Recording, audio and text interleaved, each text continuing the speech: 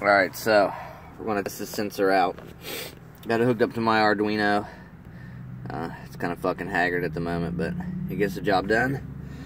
I'm going to be converting it over to a Arduino Nano. A lot smaller. Basically going to heat shrink up the unit so it's easily hidden. Just filled up about 10 gallons of E85. I'm still on a 93 tune, so I'm sure that my car is going to run like shit whenever I start it up. But this will at least kind of show the ethanol content. Right now I've got a short in my fucking wire, so it peaks out real high, but you can see it climbing, reading the ethanol content.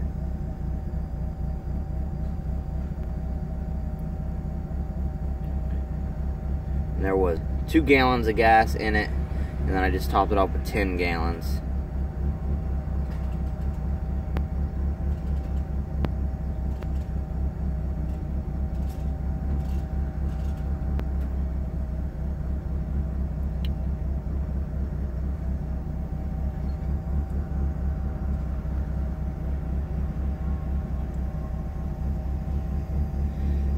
The cool thing I like about this also is it can do a 0 to 5 volt output.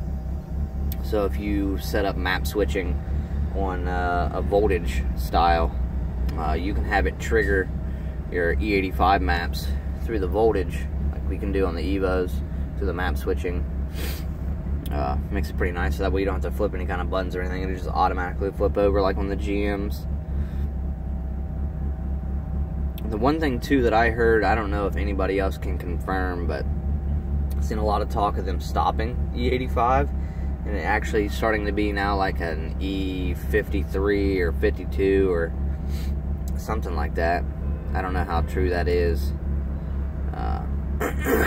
but how I'm sitting right now, it's,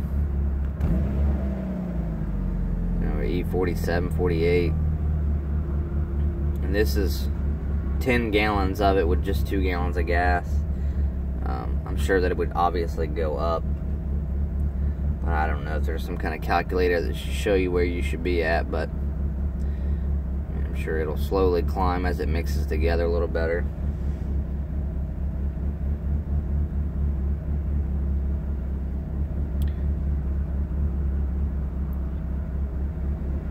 The whole reason I was really kind of pushing to do the project was mainly based on, you know, these gas stations having this stuff and people, you know, tuning a car on E85 and then going and filling up and not getting the E85.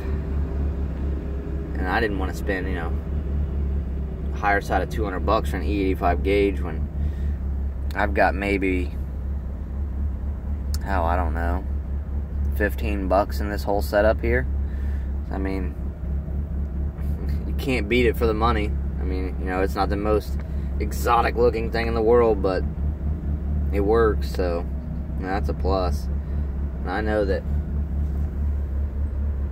because on theirs, when they got a sign on it now,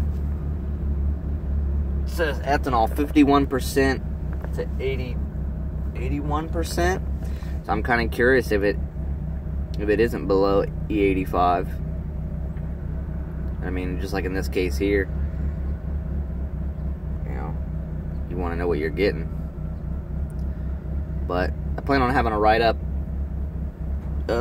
Should have it up today on how to do it. Obviously, if you've got any kind of questions, just message me. I can answer any kind of questions you got. So pretty much she works, but